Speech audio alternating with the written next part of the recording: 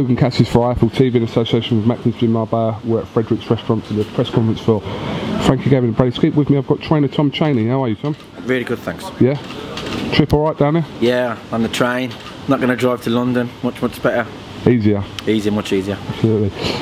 Tom, how much of a setback in Frankie's career was that defeat to Leonard Bundu back in August? From where we was, it was a big setback, as in the boxing world. A setback for Frankie and me as a team. You know, it hurt a lot. Thought we crept over the line, but surprisingly it didn't take us long. I think it took me longer.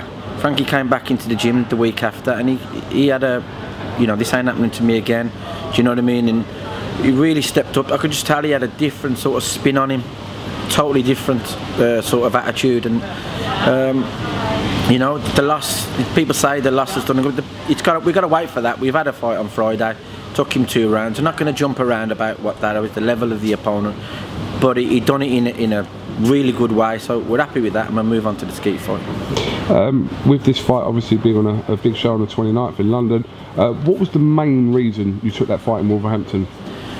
Really, the main reason was we was offered to go on to the Liverpool bill really late, and it was really stacked out and everything else, but we needed to get that fight out of the way. The opponent was 6'2" or something like that. I just wanted to get that fight out, find that sort of range, and just work on a couple of things that we've been working on in the gym, and see where it got us. And 2 rounds, so it was something that we wanted it together. What does Bradley Skeete offer as an opponent to Frankie? What are his weaknesses do you think you can exploit? Do you know, I'm a sort of coach that I watch other opponents and everything else, but I know what my boxers' pluses are, and I know Frankie's pluses are way ahead of Bradley's, so I concentrate what Frankie's best at, and things that he hasn't used for a while. We've brought stuff back to what we do. We're going to get crafty again as a southpaw, and really put some numbers together, throw more punches.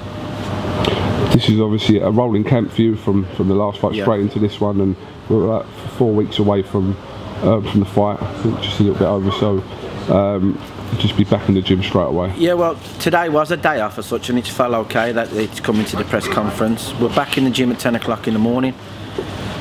Get back, no hand problems, which was fine. We didn't plan on punching this week anyway, because just in case we had any hand problems.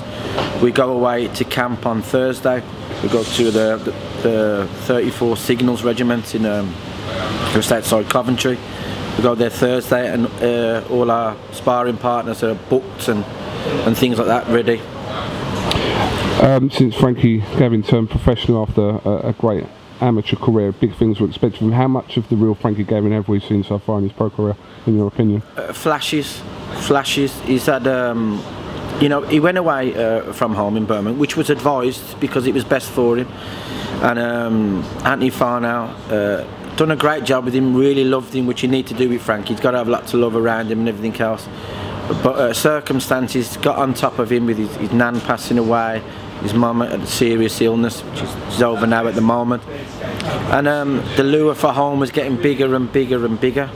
And I think the mishap of going to the Tibbs is a great team to go to, do you know what I mean? They're really experienced, they come to the table with massive experiences, but it was moving out of one flat into another one, and it just didn't work for him mentally and all that. He was a broken man really, mentally, at home and everything like that. It just didn't suit him because he'd been away since a kid, travelling the world. He'd been around the world twice, and then Sheffield every week.